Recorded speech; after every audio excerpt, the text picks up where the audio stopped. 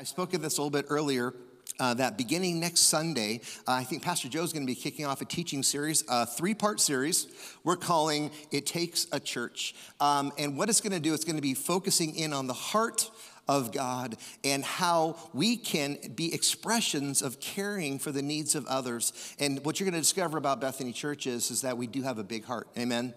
And the reason is because God has a big heart, and we want to care for people in their moment of need because that is who God is. And so I'm looking forward to Bruce and Joe helping to teach through that. And also, I wanted you to know once that wraps up, I'm going to be kicking off a summer teaching series, and we're calling it Lessons from the Lesser Known. And so what we'll be doing is we'll be taking a look at the biblical characters in the Old Testament that maybe you've never heard of before, and we're going to go old school for the summer months, and we'll be looking at some character qualities in their life and how that applies to our life. So I'm looking forward to that as well. Hey, just one quick last thing I wanted to do before we jump into our text is I wanted to brag on you, church. I challenged you 2 weeks ago to make sure that Father's Day was not going to be super lame around this place. And for those of you that made it a priority to be here, because a lot of times in the church world, there's like 3 really big Sundays. There's Christmas, Easter, and Mother's Day. And everybody goes to church with mom, and then Father's Day comes around, and people are like, I'm going to watch NASCAR. You know what I mean? I go to church, right? And so what we did is we said, hey, what would it look like if we just all made going to church a priority? And I got incredible news for you. We only had 5 fewer people in church last Sunday than Mother's Day. Let's give it up for you, church family. That was amazing. And I just want to say, way to go. And if you count our online attendance, we actually had more people here. So we're counting you, online folks, when you're watching NASCAR and church at the same time. Last weekend, we ran out of some of our gifts for our dudes, our men. And so Joe, I believe, or Pastor Bruce are going to be making those available. They may not have been Bethany pocket knives. And so we have some more of those. If you didn't get one of those last week over at the Connection Center right after our services, we'll be doing that. And then just lastly, you're going to be noticing over the course of the next couple of weeks, there's going to be some construction projects happening around the campus. We figure there's never a great time to do that, but we want to make sure that we're gearing up for the fall. And so you'll be noticing maybe some different flooring in this room, in the fellowship center. Some of our classrooms are going to be getting remodeled, in addition to some other projects around the campus. And even some of the kitchen's going to be having some work done in the kitchen as well. So just wanted you to know, progress takes some resources. So thank you for making it possible for us to get our facility ready for an incredible fall. God is good. Amen, church? All righty. Hey, here's what we're going to do. We're going to jump into and wrap up our teaching series on the fruit of the Spirit. We're calling it Fruitful, where our goal is to grow in the likeness of Jesus Christ. There's been a passage we've been looking at for 10 weeks in a row, and it comes out of the New Testament, the book of Galatians. It says these words right here, but the Holy Spirit, who produces everyone? The what? The Holy Spirit produces this kind of fruit in our lives: love, joy, peace, patience, kindness, goodness, faithfulness, gentleness, and what, everyone? Self-control. Thanks, Joe, for doing a good job with that last week. I'm glad I didn't have to preach that message. And what we did is every week we kind of looked at one of those different virtues, one of those different values, one of those different qualities that the Holy Spirit produces in our life. And then today we're going to focus in on this odd little last statement: there is no law against these things. So with that being said, let's just pray quickly. So Lord, we just commit this time to you. We commit not my words, but God, your words. Would they be edifying? Would they be alive and active? Would they be useful for teaching, rebuking, correcting, training in righteousness, so that the men and the women of God can become thoroughly equipped for every good work? That is my prayer. It's in Christ's name we pray. Amen. Amen. Hey, during this series, our focus has been on the what. Like, what is the fruit of the Spirit? But today we're going to move into action. We're going to move into the how. How do we become faithful followers of Jesus? You see, I've got this idea that I'm wanting to leave you with, and this idea that I'm going to close with, and the idea is that the connection between the both and, it's in and through our lives. We're allowing Jesus both in and through our lives to live that way. There's some things that are better together, I believe, like chips and salsa, amen? They're better together. Salsa on their own, okay. with chips, heavenly, right? Especially Bobby Salazar's. Iced tea and lemonade, they're pretty good on their own. But I tell you what, you put them together and you make Arnold Palmer smile. The same is true both in and out, not either or. The what and the how. The what is the fruit of the Spirit. But Jesus shares about how this all comes together. Our text this morning is going to be going deeper into a teaching of Jesus where he talks about in John 15. I'm going to focus in on the first 5 verses. And Jesus says these words. He says that I am the true vine and my Father is the gardener. He cuts off every branch that in me that bears no fruit, while every branch that does bear fruit, he prunes so that it will be even more fruitful. You are already clean because of the word that I've spoken to you. He goes on to say, remain in me as I also remain in you. No branch can bear fruit. No branch can what, everyone? Bear fruit. And as you're thinking to yourself, man, we're talking about like fruitfulness. And you're saying, Jesus, that I can't bear fruit. Notice what happens next. By itself, it must remain in the vine. Neither can you bear fruit unless you remain in me. Jesus says famously, I am the vine, you are the branches. If you remain in me, that you will bear much fruit. Apart from me, you can do what, everyone? Nothing, nada. These are some of the last words that Jesus would speak the night before he would die on a cross for your sins and mine. And Jesus was making some promises. He was saying it's as though I'm going to be physically absent. My body will be in heaven. I will be ascending into heaven. My spirit will come upon you and fill you. That's going to be on the day of Pentecost. Jesus was talking about this analogy. And it reminds all of us of how interconnected our lives are in Christ, with Christ, and through Christ, and how it is essential for us to become like Christ and fruitful, as Paul talks about. You see, if you're taking notes, I want to give you a couple of observations. The first is simply this, is that fruitfulness is the proof of being a disciple. That when you see the fruitfulness of the Spirit in another person's life, it reveals Jesus in and through their life. Jesus talks about this in other places. In Matthew 7, verse 16, Jesus says, by their fruit, you will recognize them. Recognize who? You're going to recognize that a person is a Jesus follower by how they're living their life and if they're manifesting love, joy, peace, patience, and kindness. You see, a lot of times Christians are blamed for being so judgmental. The truth is we've not been called to judge. We have been called, though, to be fruit inspectors.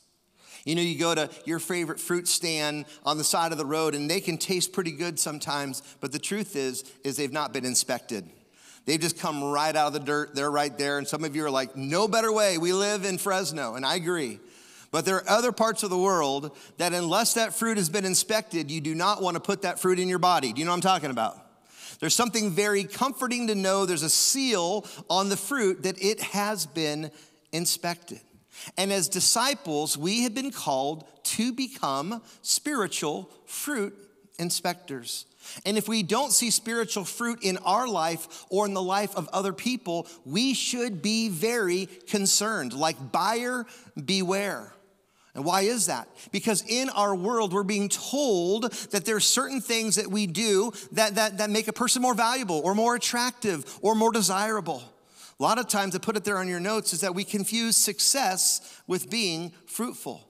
We think to a person, just if they're successful in business or if they're attractive or if they're funny, then somehow they're blessed. But the truth is that spiritual fruitfulness has nothing to do with those things. You see, worldly success brings attention to us, notoriety to us. But spiritual success brings glory to God. I'm going to say that one more time. Spiritual success brings glory to who, everyone? God. See, Jesus goes on to say this in verse 8, that this is to my Father's glory that you bear much fruit, showing yourselves to be my disciples. You see, when we are fruitful spiritually, God gets the glory.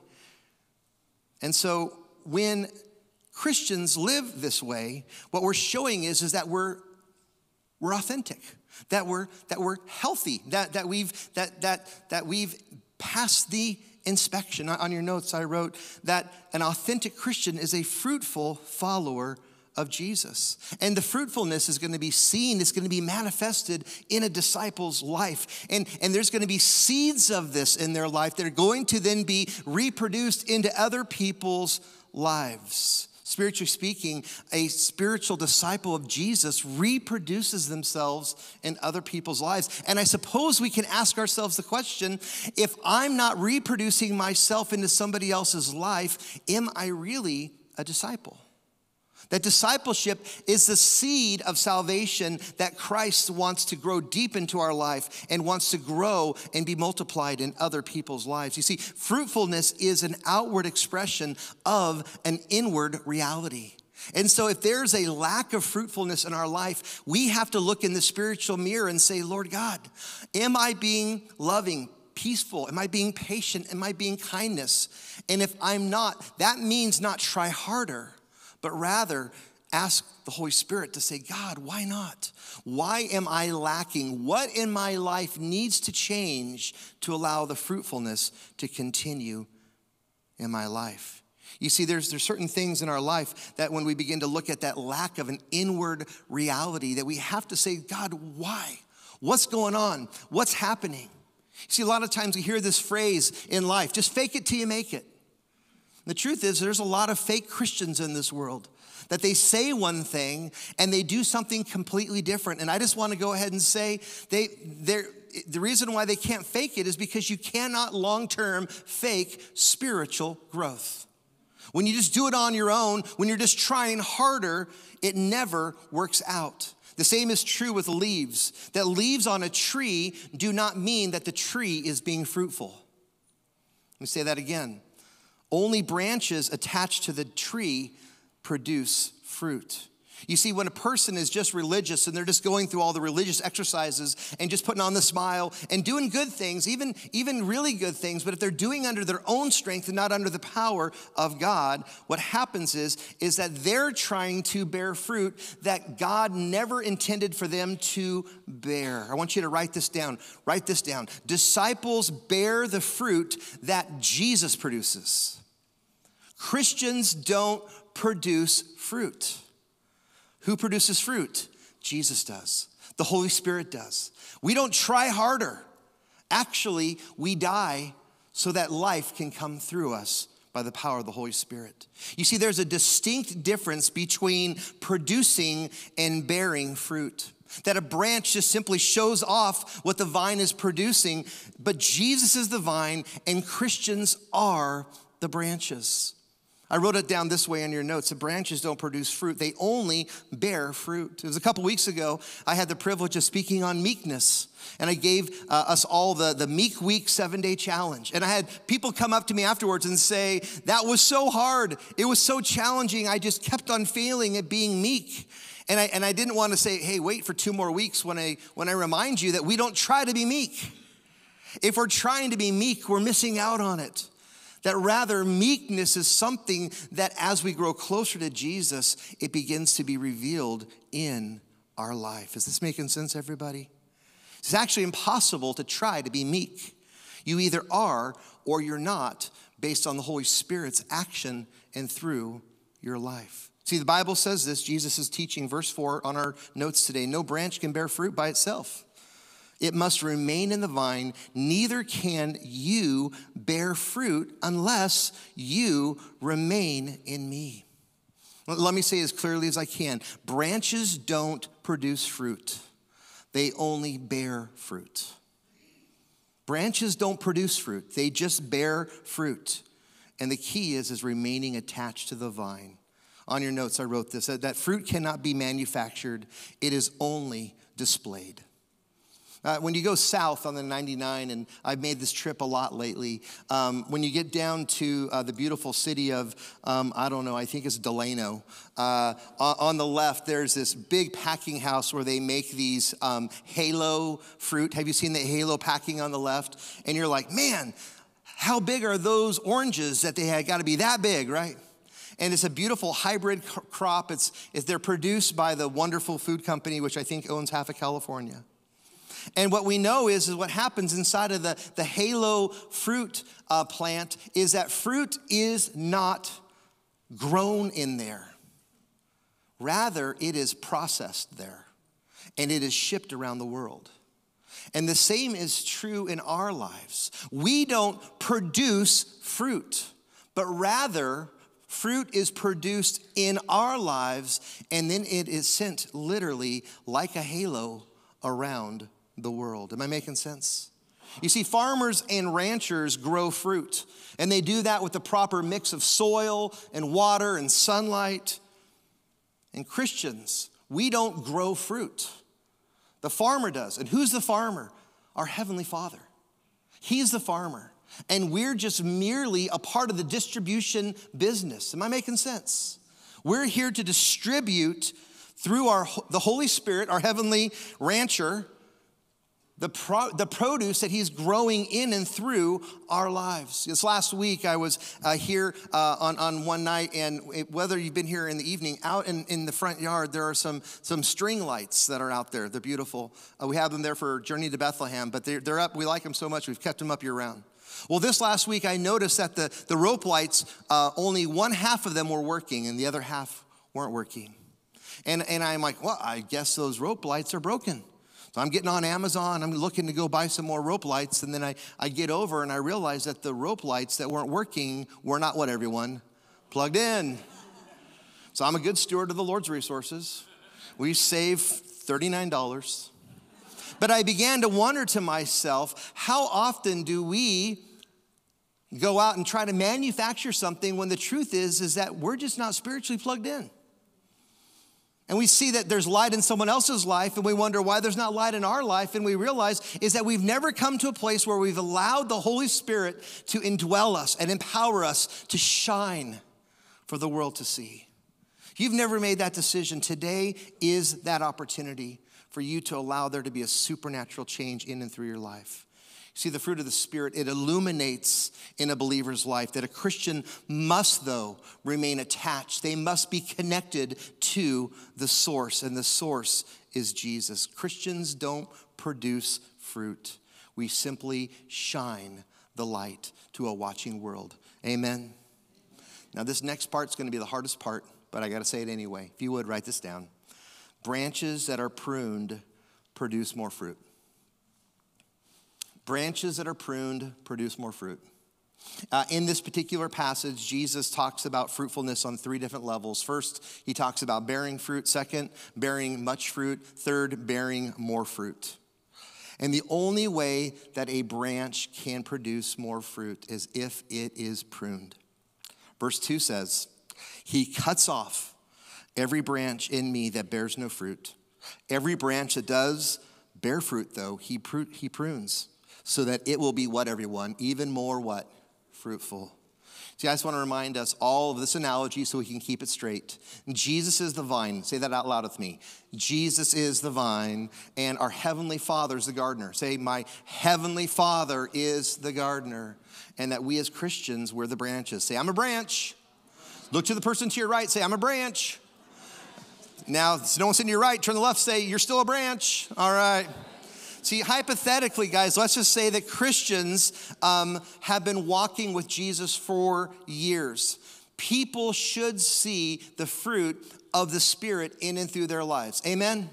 I mean, in a perfect world, that would just be the case, that we're just going to have a bunch of fruity Christians out there. I mean that in the best spiritual way.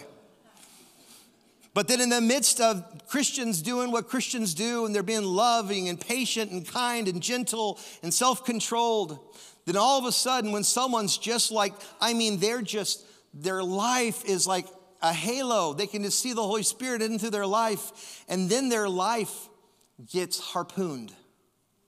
Situations and circumstances in their life, physically, emotionally, relationally, financially, they experience, for a lack of a better word, a pruning, a cutting.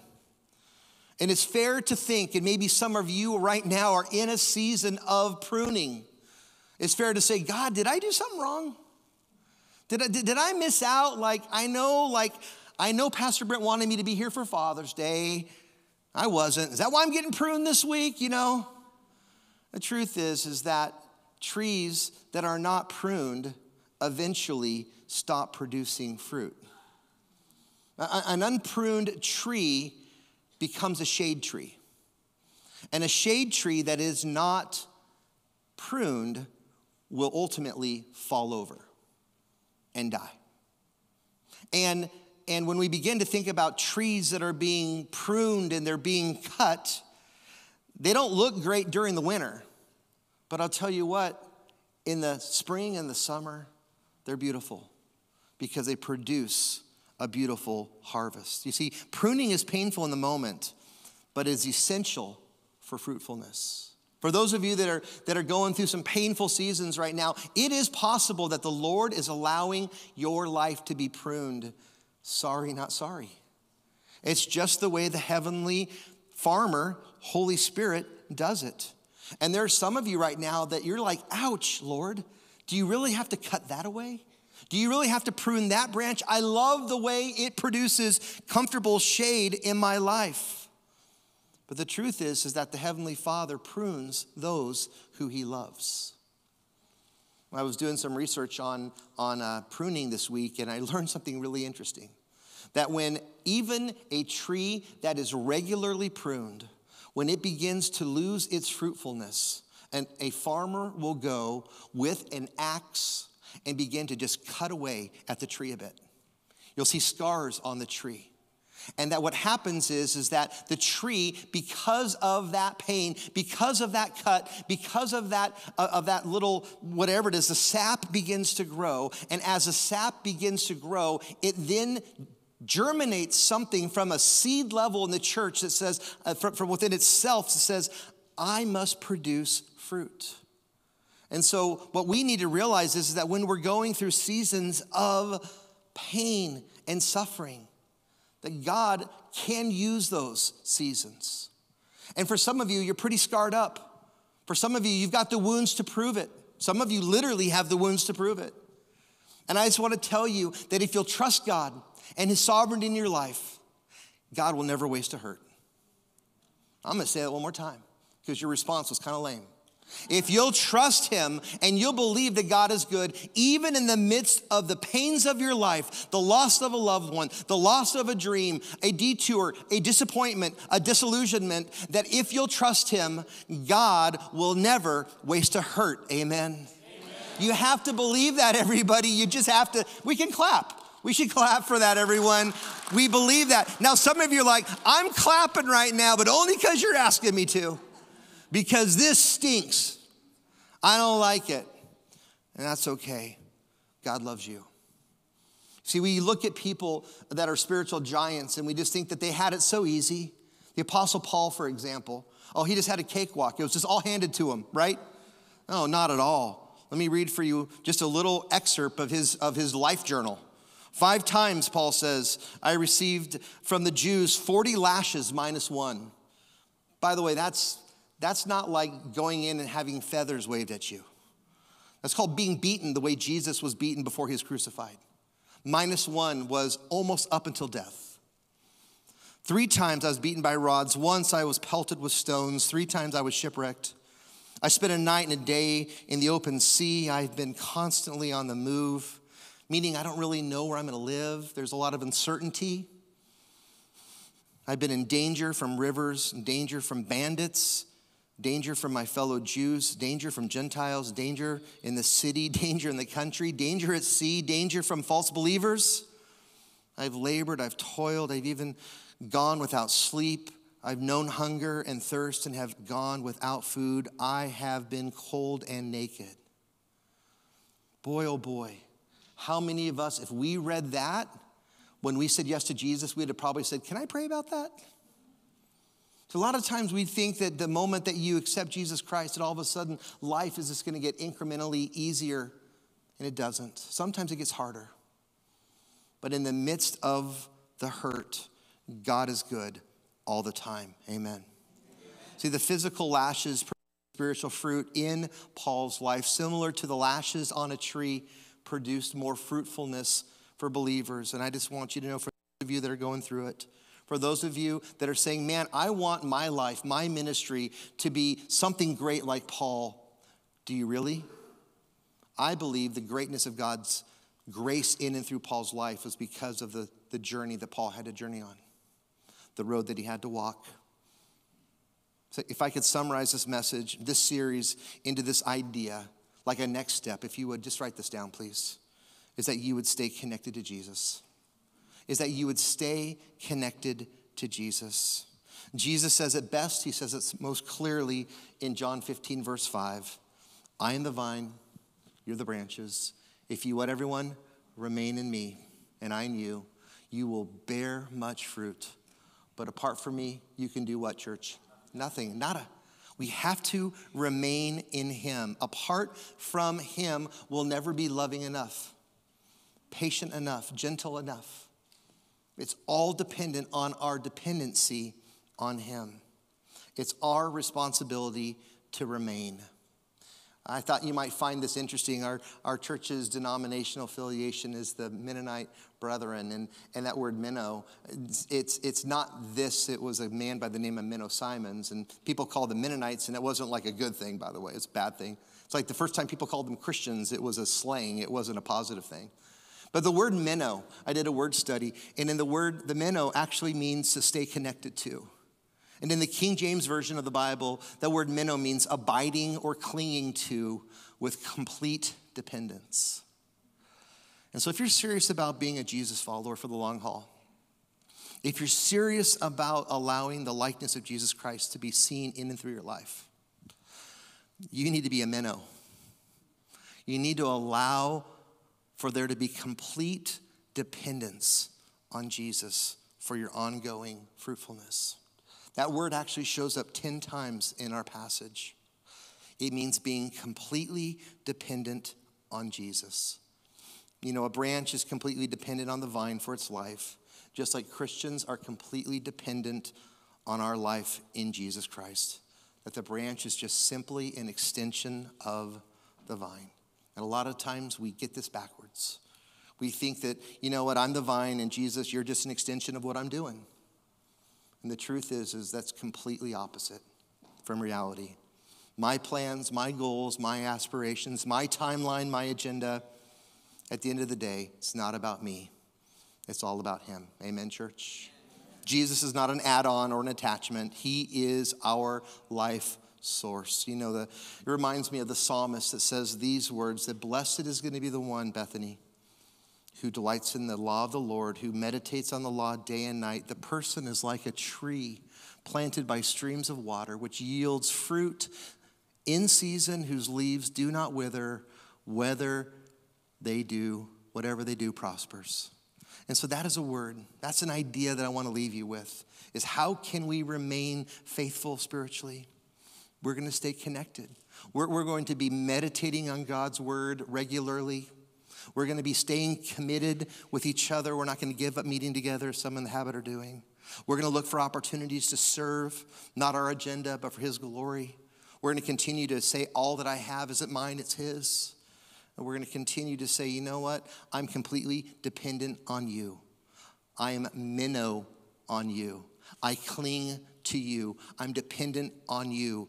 My source of life is dependent on you.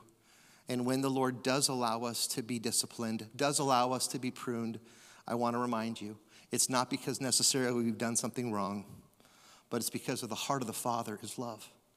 And he allows those who he loves at times to be pruned, at times to be disciplined, because that's what loving parents do. Do you believe that, church? As I prepare to close, and the band makes their way on up here to the front, I just want to give you this idea. This idea of what the Lord is wanting to do. He is wanting to live in and through our lives. The Holy Spirit is going to produce love. The Holy Spirit is going to produce joy. The Holy Spirit is going to produce peace. The Holy Spirit is going to produce patience. The Holy Spirit is going to produce kindness. The Holy Spirit is going to produce goodness. The Holy Spirit is going to produce faithfulness. The Holy Spirit is going to produce gentleness. The Holy Spirit is going to produce self-control. So allow Jesus to live his life through your life. You don't have to try harder. You don't have to try to be fruitful. The Holy Spirit wants you to display his fruit to the watching world. Our band is going to close in this song, and the song is about the fruit of the Spirit. And I'm not sure which one of those fruit that you know that you need in your life, but I pray that that would be your prayer, that you would just yield your life, that you would acknowledge that you need to be in closer community and connection with him. Maybe you've realized that you've not given your life to Christ, that you've been like the unplugged lights outside. Can I encourage you during this time to say yes to Jesus, to acknowledge your need for a Savior, your sinfulness, and lean into him? During this time of worship, some of our deacons, our prayer team are going to make themselves available to pray with you. If you'd like prayer for anything, we'd love to pray with you. We'd love to pray for you. Also, if this is the time that we get to celebrate the end of our service with some baptisms, and if you've not yet out of obedience said yes to Jesus to be baptized, then I'm going to ask you to head on over to the Connection Center over there. There's some towels, there's some shorts, there's some shirts, and we're ready. And as Crystal said, it's a hot tub. It's a warm tub now. It was hot earlier. It's warm now. But I'll tell you what, it still works. We're baptized not to save us, but rather to say yes out of obedience upon our salvation. And it's something that we all do because Jesus said to do it. He modeled it. So would you stand to your feet? Let me close our time in prayer. So Holy Spirit, now, would you just go ahead and do something real in and through our lives? Would you allow this song to just be a seal of this series? God, for those that are getting ready to say yes to you out of obedience through baptism, I pray that this would just be an incredibly meaningful time in and through their lives. But for all of us now, we create this space and this time to allow your word to penetrate in and through our heart and our mind in Christ Jesus. And if this is your prayer, church, would you please say amen and amen.